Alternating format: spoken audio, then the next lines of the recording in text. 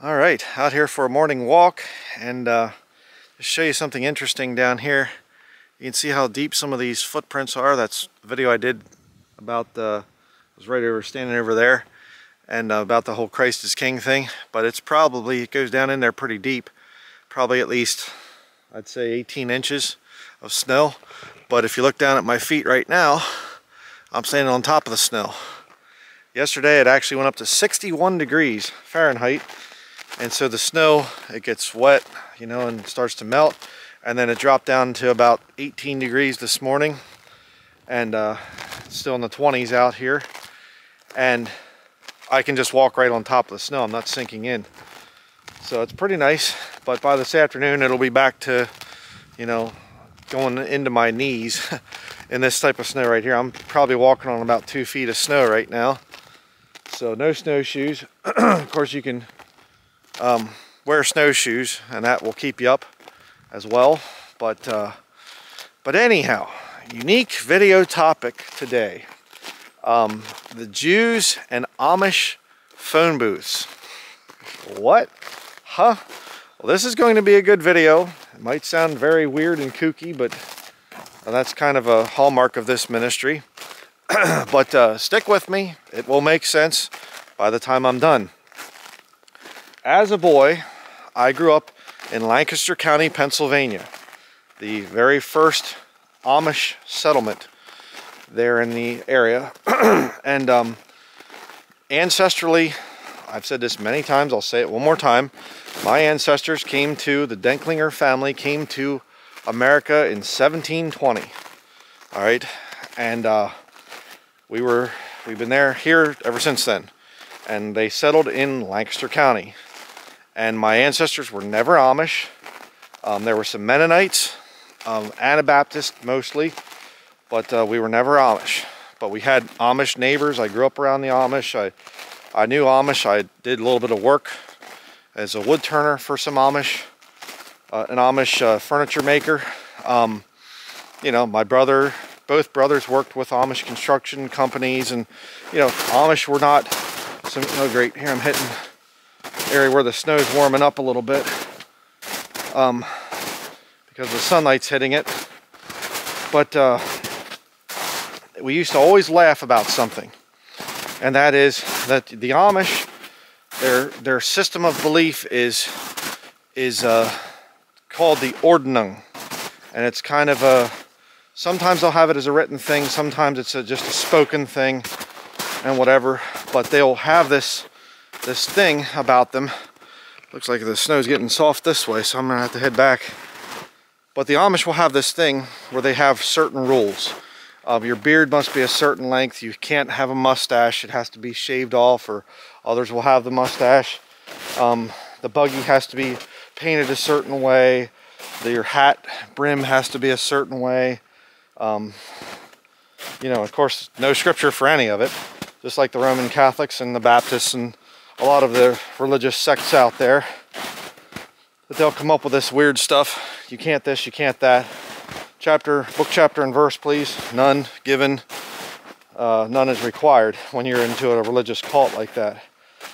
But anyhow, part of the Ordnung for most Amish I ever knew was that they're not allowed to have a telephone in the house.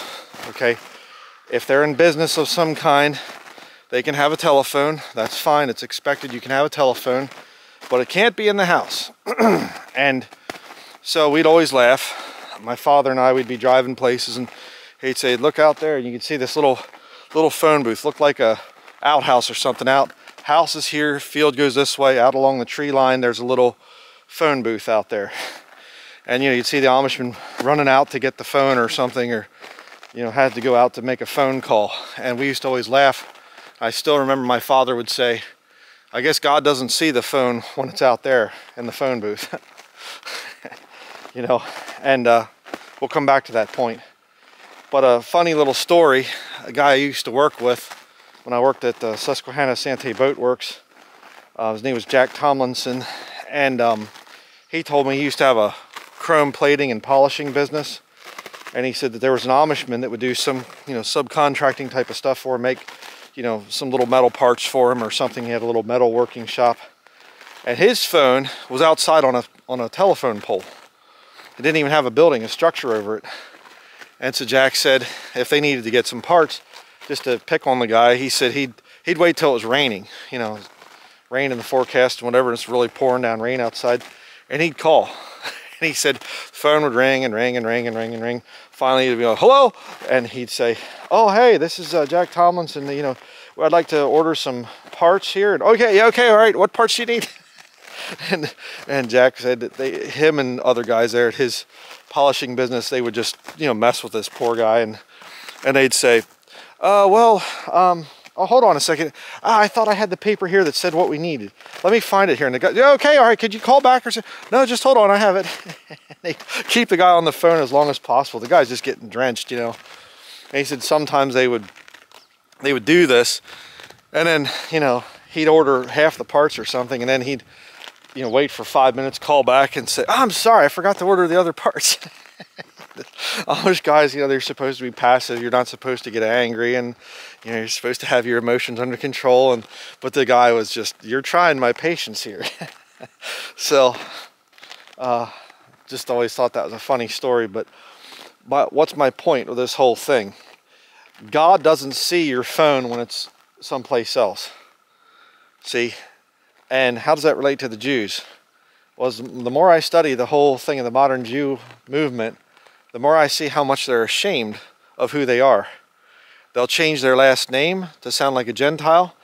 They'll interracially marry to cover up their Jewish features. They'll hide. And I'm not talking about low level, just kind of Jews that are kind of lower class or something. I'm talking the high up, the big boys, the guys in Hollywood and whatever else.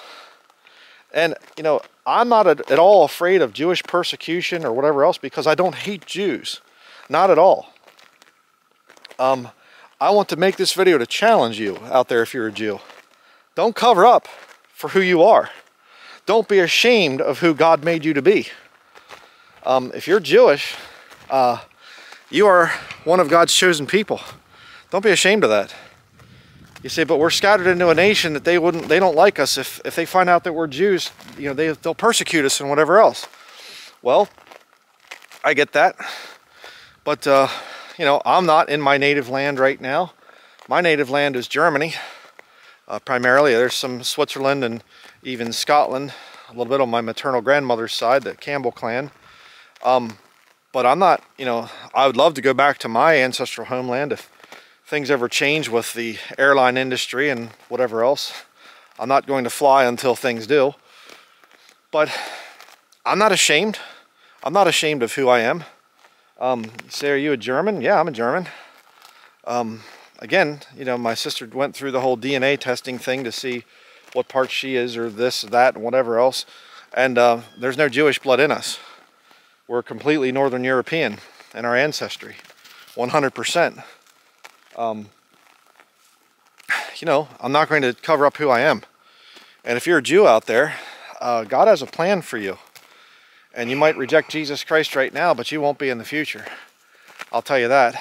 And Jesus is not one that you want to reject, because he's God. And Jesus is not anti-Jew. All right. And another thing I've seen is that people say, well, the New Testament's an anti-Jewish book. It says bad things about the Jews. Well, the Old Testament does as well. The Word of God is there to explain about the Jewish people. And there's some pretty bad things that have happened down through the centuries, down through the, you know, thousands of years actually. And it's because the Jews get away from God. But then God is willing to forgive them and bring them back. And right now, they're being brought back to the land of Israel in a state of unbelief. And there are things that happen in the Bible that aren't necessarily a good thing. They just happen because God has pre-recorded history, and he's put it out there as this is the way things are going to occur. And you accept that when you're a believer, when you say, well, I believe the Bible, and I know that what the Bible has to say. So, the point of the video here is, just as the Amish are ashamed of certain things about themselves. They're ashamed. They have to hide, and we'll sneak out there quickly to the phone and we'll make a phone call. So they don't even have to do that now. They just have their cell phones that they'll call, and so you don't have to have the phone booth out in the woods anymore. You just get your cell phone and walk out to the barn and make your calls or whatever, and they do. Again, don't be deceived if you visit Lancaster County and, oh, they live like they did in the 1800s. No, they don't. It's a big religious scam. And if you're a Jew out there, get back to Israel. I'm not saying that as a racist or whatever, get back to your land or something. No, it's just that that's where the promises of God are. That's where the good stuff is at. All right? And don't be ashamed of who you are. Don't say I have to have a rhinoplasty or something to change my nose so it's not quite as beaked and hooked and whatever. Man, don't be ashamed of that. Don't be ashamed for 1 second who you are. And if you're Jewish, don't marry some Gentile and things so that you can mess up your race. Don't do that. Racial segregation in the Bible is a beautiful thing. It's about preserving culture. It's about preserving who you are. It's the exact opposite of the Tower of Babel. Integration is about being embarrassed who you are. Not you're ashamed of your culture and your ethnicity and things. So don't fall for that. So hopefully this has been a little challenge to people out there. I know I have some Jews that watch me and don't believe in Jesus Christ and things, and you're looking for a sign. I get it. You look at what is called Christianity and you say, I don't want to be part of that mess. I agree. I'm not really part of the whole mess either. I'm such an outsider right now with what is called Christianity that most people think I'm lost. Most professing Christians say that I'm a heretic and whatever else. So don't be part of modern professing Christianity because it's an abomination. It has no basis in Scripture. Going to the little church buildings and wearing their Sunday best, or the rock concerts and whatever else that they do in the modern, Christian churches. Don't be part of that. But if you're going to wait for the time of Jacob's trouble as a Jew, yeah, you're going to see some things revealed. You'll get to see Moses and Elijah, the two witnesses. You'll get to see a lot of miracles, a lot of things happening, and it's going to be a very terrible time. And more than likely, there's a chance you might get killed. Not because that's I hate you or something like that. No, not at all. It's just because that's what the Bible said would happen. So just wanted to put this little video together. Got to thinking about this last night, talking to my wife about it. I said, I'm going to do a little video on that really quickly just to get some people to think. So hopefully you enjoyed that video, and we'll see you in upcoming videos. Thank you for watching.